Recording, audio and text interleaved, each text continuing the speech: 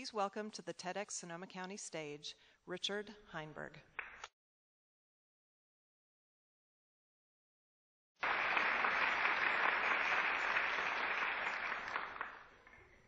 We all seem to want more. We have more than our grandparents did. We expect our children to have more than we have. But is that realistic?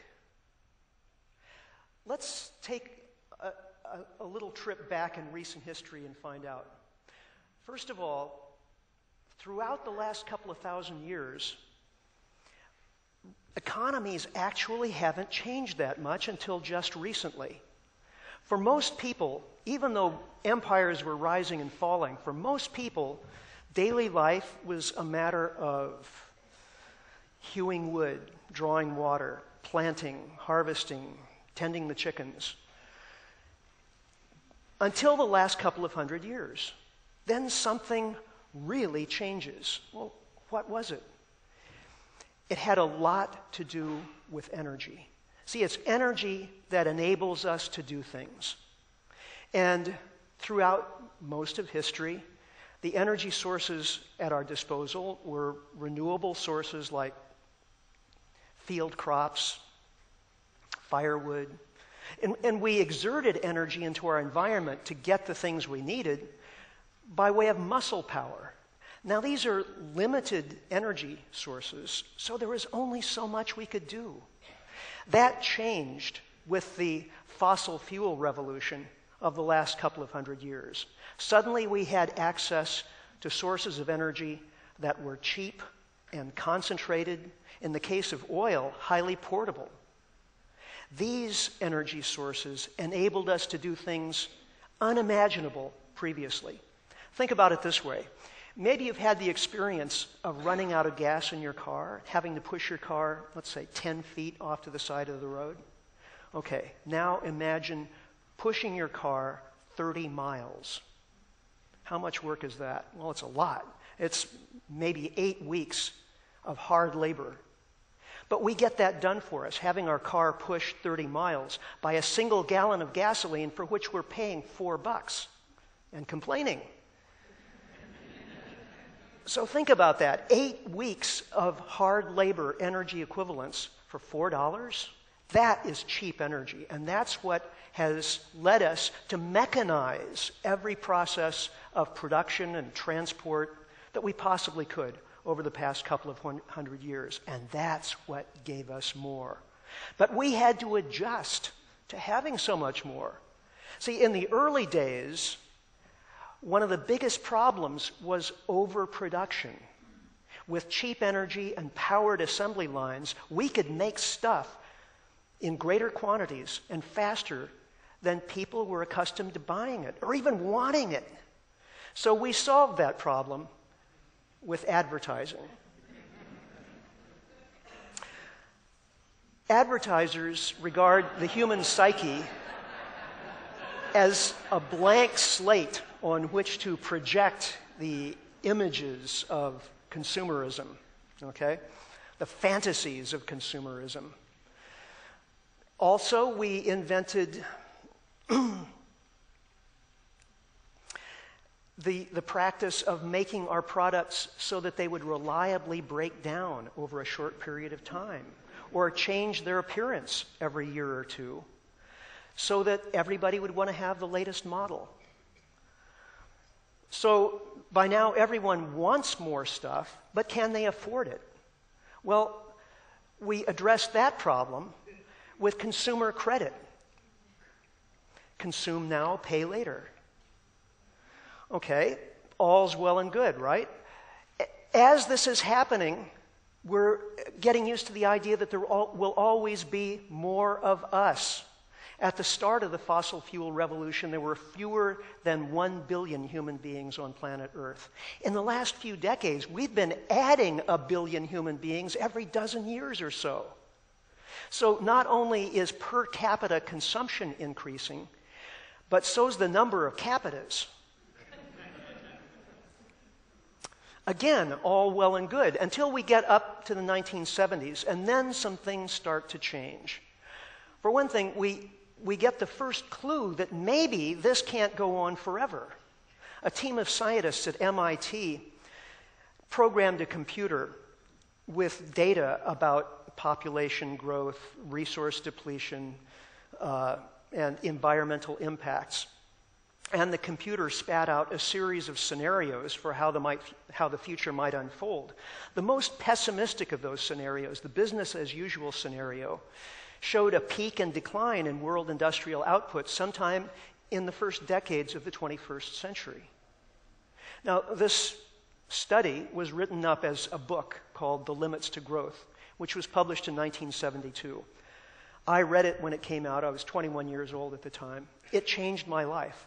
I realized for the first time in my young existence that the world was on an unsustainable course.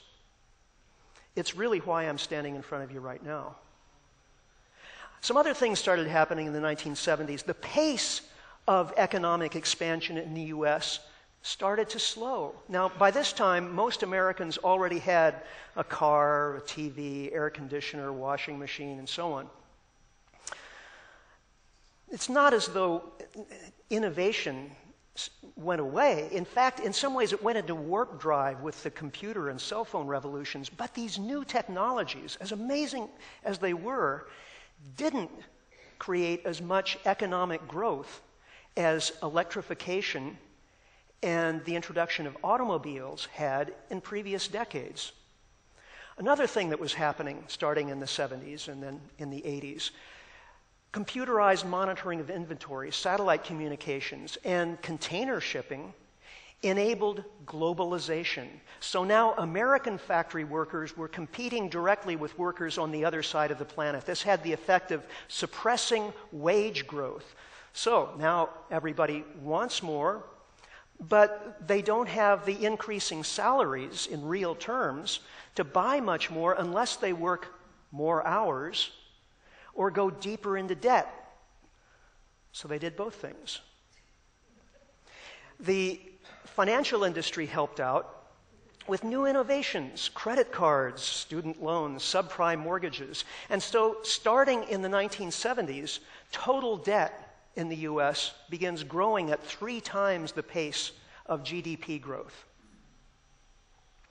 This results in, with all of this new credit and debt, results in the explosion of the financial industry in comparison with all the other components of the economy. It's growing faster than agriculture or manufacturing, you name it. So that in turn results in a series of financial bubbles and ultimately a crisis. In 2008,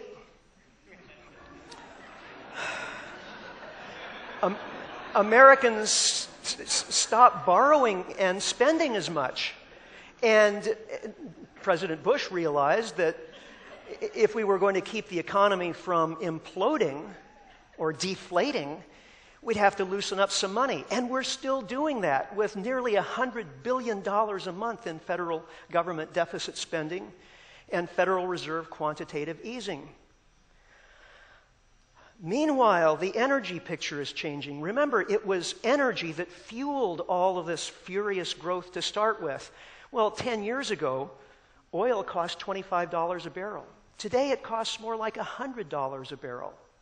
The oil companies are drilling twice as many wells and investing twice as much capital to produce the same amount of product. The environmental impacts of fossil fuel extraction are also soaring. We're drilling in thousands of feet of ocean water, or destroying boreal forests to produce tar sands, or fracking impermeable rocks under farmland and suburban neighborhoods in order to produce shale gas. And the environmental consequences of burning fossil fuels are also increasing rapidly. The North Polar ice cap has lost half its mass already. It could be gone completely in just a few years. Meanwhile, the oceans are absorbing increasing amounts of CO2, which makes them more acid, and that's undermining the very base of the global food chain. So here we are. We are seeing the limits to growth unfold all around us in real time. In fact, when I was in Australia last year, I had the opportunity to meet Graham Turner, one of that country's foremost scientists. He had done a retrospective analysis of that 1972 computer modeling study, and he found that the most pessimistic scenario, the business as usual scenario, was actually very close to correctly modeling the last 40 years of data trends. Somehow, mainstream economists fail to get all of this. They tell us that we can never run out of any resource because we can always substitute it with another resource. But here's the thing, of the top 15 non-renewable natural resources, only one, bauxite for aluminum, is not showing economic signs of scarcity. We're running out of substitutes. Here's the good news, though. It's not extracting more and more raw materials and energy from the environment that makes us happy. It's the quality of our relationships, our sense of continuity between past and future generations, our connection with the people around us. That's what makes life worthwhile. We can have more of those things without degrading the planet that we live upon. Further, every community already has the elements of a new post-carbon economy, whether it's farmers markets or community credit unions that invest locally. There's a new breed of economists that is exploring how economies can operate within Earth's natural limits in perpetuity. Manufacturers are experimenting with biomimicry, refashioning industry around the principles that characterize healthy ecosystems. There's an effort afoot at the United Nations to abandon GDP as a measure of economic well-being in favor of GNH, gross national happiness. So here's the question. Will we build a renewable energy infrastructure to support a steady state economy? Or will we try to pursue a Beverly Hillbillies lifestyle in a Hunger Games world? Everything depends on our turning off the commercials. Slow down. Plant a garden. Take your money out of the big bank, put it in your local credit union. Reduce your energy consumption and install solar. Drive less, walk more. Get to know your neighbors. If we share what we have and we celebrate together the miracle of our humanity, we can have more of what really counts. Thank you.